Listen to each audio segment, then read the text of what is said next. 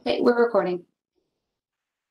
And it's 2:30. Good afternoon, everyone, and welcome to this special Cowichan Community Center meeting for July 8th, 2021. First of all, I'd like to acknowledge that we are all on the traditional territory of the Coast Salish people, and with that, I would ask for an approval of the agenda. Somebody move the approval of the agenda? Tom, seconded by Al. And we go straight to adoption of the minutes from June 10th, 2021. Somebody would be move that if there are questions on that. Seeing none, it's been moved. Is there a seconder? Moved and second. Is there any business arising? I don't believe so. Do we have any public input, Miss Chris Anopoulos? No, not today. Thank you.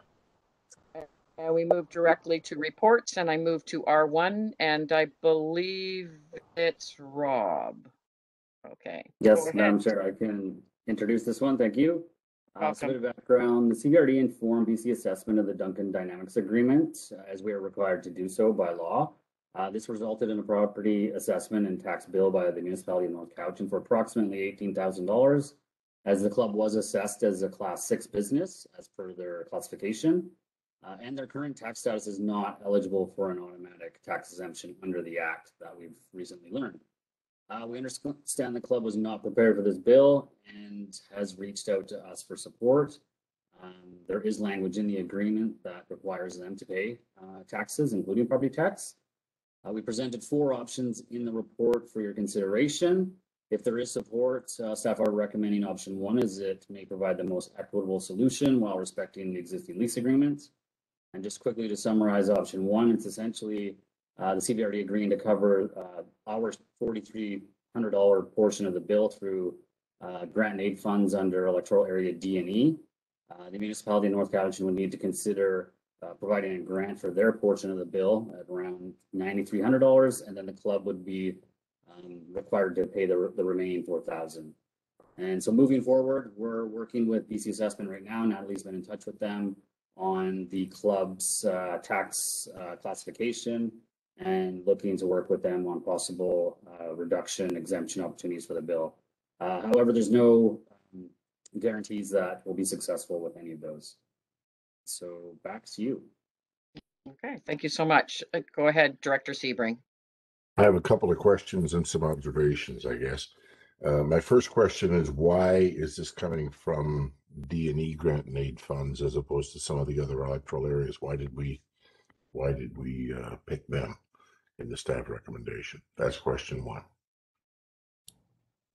Natalie, do you want to? Mr. Williams, go ahead, or Mr. Sebring, Alzinga. Thank you, Madam Chair, and I'll take a shot at this and then ask for Ms. Weiner to comment. But areas D and E are obviously core electoral areas to the Cowichan Community Center. The other electoral areas are not. So that's why it was selected as the recommendation. Okay. Follow up, Director Sebring. Second question. Why all of a sudden did we register this lease on title when this lease has been there since, my God, I don't know, almost as long as I've been on the commission, and all of a sudden this triggers this? What changed? Who from staff would want to take this? Ms. Weiner, go ahead, please. Through the chair to Director Sebring, it's always been a requirement that these agreements been sent off to BC Assessment, and there was questions that started originally 2 years ago with the Saltaire Community Center, and so it started then, and from that point on, we've been making sure that all these agreements are going into a BC Assessment. We sent this one in September of 2019, but the agreement didn't start and come into effect till December 23rd, 2019, which was after that year's, the 2020 year tax roll closed, which gave it another year, which is why it's a year later. I have been on the phone with BC Assessment and I've had confirmation that they're looking at doing a supplemental that to reclass this as a Class 8, but that will just reduce the taxes. The tax bill will not go away. Reduce it to how much? It should go down approximately, I wouldn't know, North Cowichan calculates the tax bill, but my estimate from like talking to the CFO over there, it's about 1/3 of what it is now. So probably anywhere between 6,000 and 7,000 would give me a little bit of leeway. Right. I mean, from our perspective, I can make a couple of comments and then I'll cede the floor. We are not in a position to give them a $9,300 grant. It's just not there. Our grant and aid budget is dry. I think we've got like $1,250 left in it.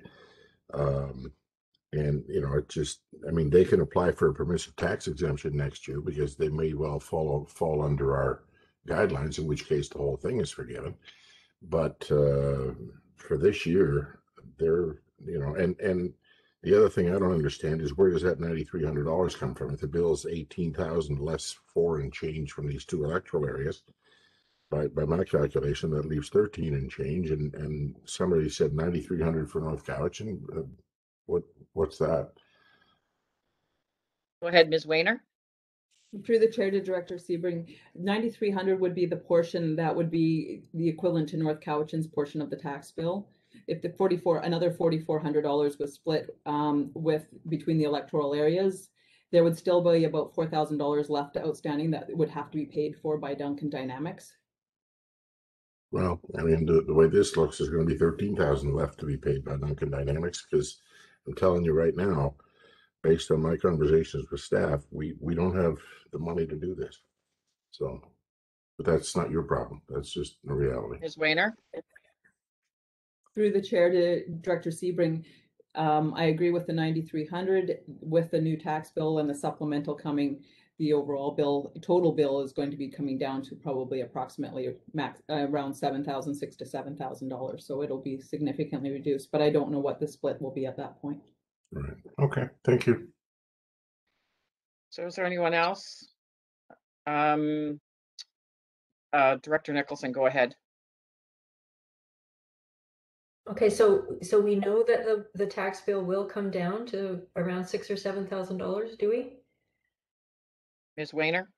Through the chair to Director Nicholson, I can't guarantee the amount because unfortunately the CBRD doesn't send out tax notices. North Cowichan is the one that does the calculation of that. All I can confirm is that there's a supplemental request coming that will bring it down to class 8. And I know I was told for the rate, it's like 3.3, where the current tax rate for general municipal is 9.17. I don't know for the rest of them of what it will come in at. But to be clear, that's for next year, not this year, right? No, that's for this year. The Oh. supplemental's coming in for the 2020 tax year. So this bill will be reduced to between approximately $6,000 and $7,000. Okay, so that's for sure.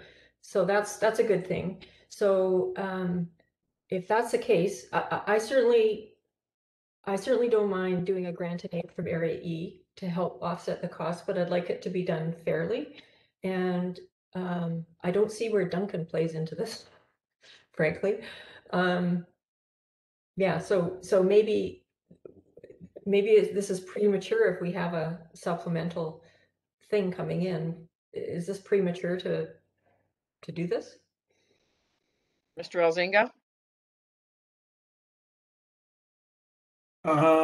My answer to that to Director Nicholson, and I'd be looking for Ms. Weiner's support because I know there was some timelines around this. So there was a September 1st deadline for when we were initiating this conversation. I don't know if that's still in play with this supplemental development. So maybe Ms. Weiner can comment on timelines. Go ahead, Ms. Weiner. Through the chair to Director Sebring, I can't confirm, but as I would expect, it's probably still the September 1st deadline for when the taxes would have to be paid before there would be a penalty. Yeah, that's what our council passed a few months ago. We did the alternative tax bylaw. Go ahead, Director Duncan. Thank you. Yeah, I'm also like Director Sebring. I'm a little confused how how this is coming up now. Because I do recall, I think these guys have been in the center since at least 2009, possibly 2010. What happened in the prior years? They just paid the bill, or I'm confused how suddenly there's a big tax bill, and they've been around for over a decade, as far as I can figure out. think they went under the radar until we decided to check about the Saltaire Community Center. So everything was under the radar. There was nothing that was wrong. They just weren't found out. So now that we have highlighted these issues, this is what has come out of it. So now they have the same responsibility as all the other community center. Go ahead, Mr. Elzinga. And just for the commission's awareness, we're not sure what other organizations may be impacted in the future. So as this has, as you're quite correct, gone under the radar, this is now the second user group. We're not sure of what other ones.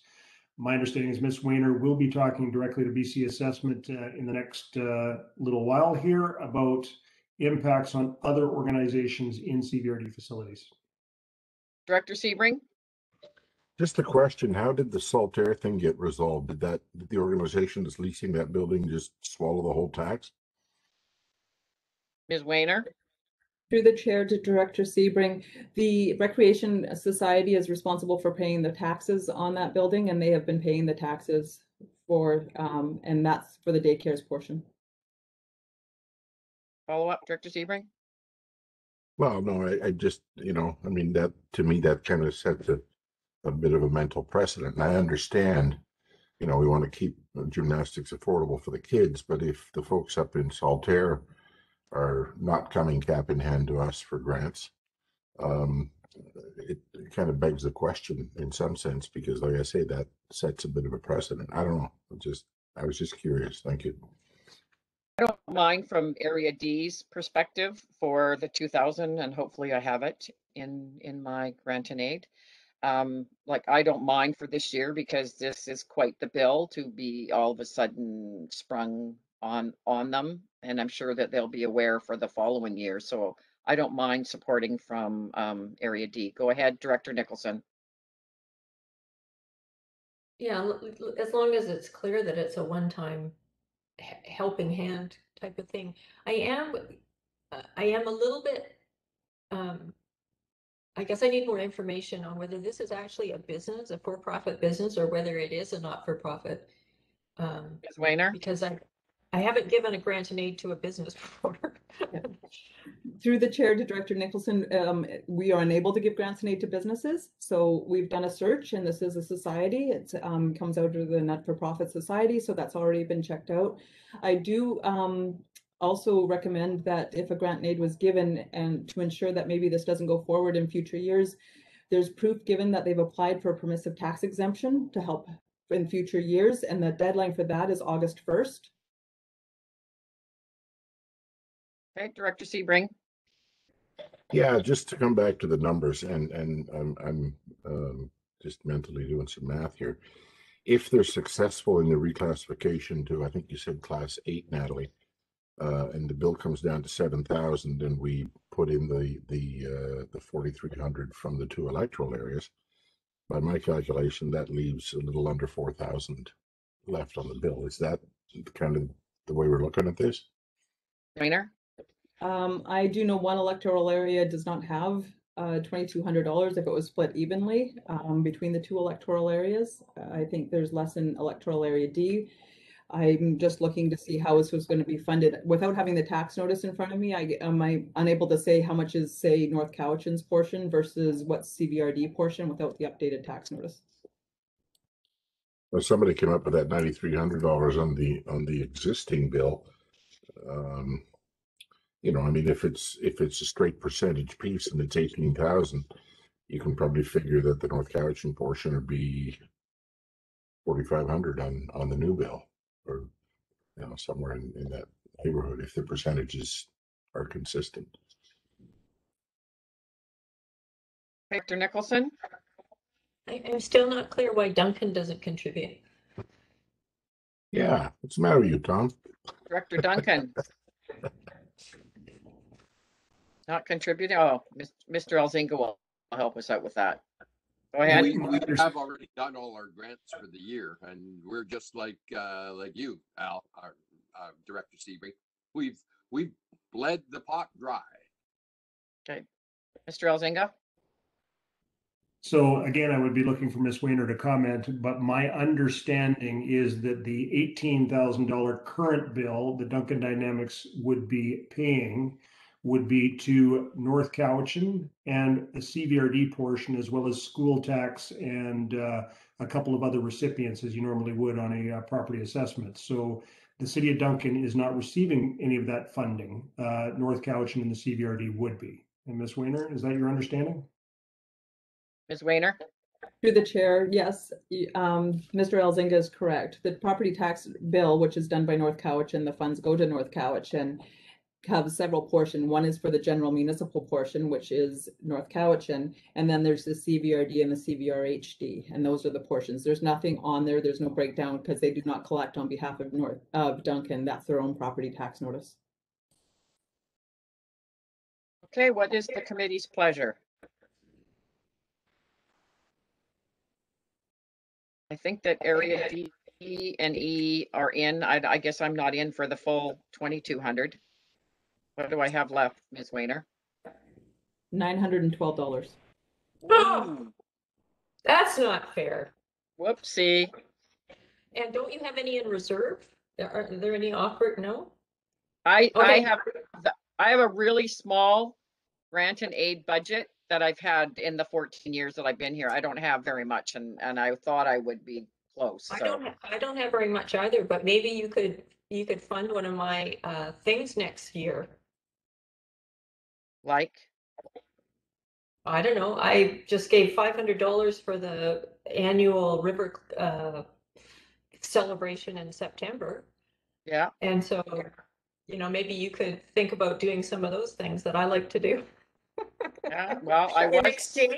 exchange for me picking up the slack here, because honestly, that's a big bill for me then.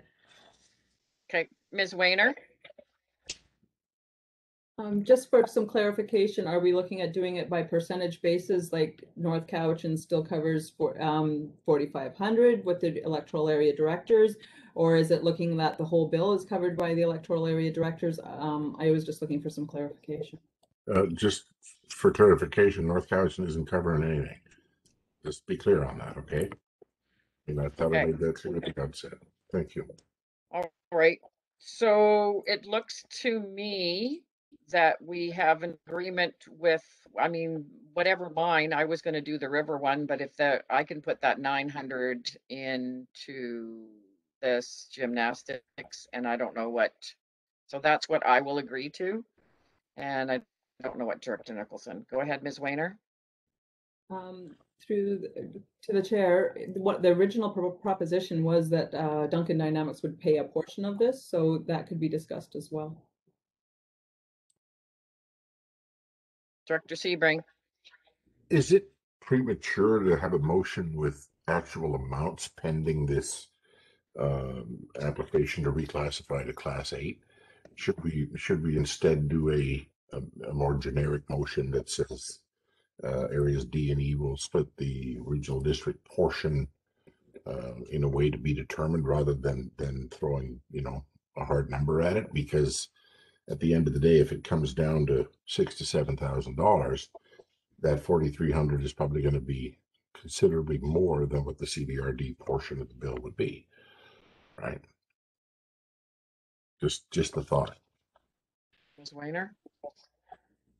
Through the do chair, that. Director Sebring, yes, that would be a great recommendation I would support, stating that would just cover the CVRD and the CVRHD portion, or is it what? Yeah. Go ahead, Director Sebring. Do you want to make that recommendation? Yeah, and I'm not quite sure how to wordsmith it, but the motion something to the effect that areas D and E agree to, between them, cover the CVRD and CVRHD portions of the tax bill for the Duncan Dynamics Gymnastics Club, pending the reclassification of the property to Class 8. That way, we don't put any numbers in the motion. It just keeps it a little bit cleaner, and you're not out quite as much money between the two of you. Hopefully. Okay, Mr. Elzinga. If I may take the liberty of adding a couple things on to Mr. Sebring's thought, to say that without putting numbers in there, that the area D and E do it in equal proportion up to the available funding limits of their individual grant and aid. I like that wording. I haven't got a seconder for the motion yet, so it's not an amendment. Sure. What, Okay. what, Head Director Sorry. Nicholson. could John explain what he means by that? I didn't understand. So in my opinion, the intent from staff's recommendation that D and E would be putting money in equal proportion. And so I believe the way that I heard Director Sebring start the motion was that the CVRD funding would be by the 2 electoral areas. And I don't think it's equitable for Area E to cover any shortfall that Area D doesn't have with insufficient funding. So without putting exact numbers in, what I'm hearing is we've talked about $900 that Area E shouldn't be putting in more than that if Area D is not. And so I wouldn't want to see something, you know, for next year or some sort of reciprocation outside of this situation. So we don't know what the new tax bill will be, but realistically, the intent is from my thought is the electoral areas should not be funding more than $1,800 then. Yeah. Okay, so with that motion, it would actually states that without the number in it. So that was a Yeah. friendly amendment. Oh, actually, it's been moved, but it was not seconded. Can I say something before we? Go ahead. I'm just wanting to point out we do have other options here in the staff report. I'm wondering if we want to look at using function 420 for programs and events or CVRD Strategic Priorities Fund. And then you get keep your grant aid. Go ahead, Ms. Weiner. Through the chair to the director, I would recommend against the 420 as we have an agreement in place, and that would be going against the agreement, which states that they would be paying the property taxes if it came. It would set precedent for other areas and other agreements. Thank you. Okay, so did I don't believe, did I get a seconder to that? I didn't get a seconder to Director Sebring's motion. Now it is seconded. Okay, so I'm gonna call the question. Is there any more discussion on that? I'm gonna call the question. All in favor? And Director Sowry, you can just say yay or nay. Yay. Opposed? Okay, thank you. So that is unanimous. Okay, Mr. Elzinga. Thank you, Madam Chair. Just as a follow-up, my understanding from Ms. Weiner is that we are encouraging Duncan Dynamics to seek a permissive tax exemption for 2022 as well, and we'll be communicating that to Duncan Dynamics. Thank you so much. So we have no unfinished business, no new business. Do we have to do question period with this meeting as well? All righty. So I request a motion to adjourn. So moved in second. Director Sebring, you had a question? I just got an email from my CAO who's been talking to somebody over there with the actual numbers, just to give everybody some comfort as we adjourn. The taxes will drop from 18,000 to 7,600 if the application is successful for Class 8, and 1795 is the CVRD portion. So that 1,800, that 900 bucks just covers that. Wow. And North Cowichan's portion is 3,400, and the remainder is 2,300. So, or 2,400. So there you go. Great. Thank you so much. Thank you, everyone. Motion to adjourn. Been moved and seconded. All in favor? Opposed, if any? Thanks so much. Have a good summer, everybody. Yes, you too. Well, we'll see each other next week.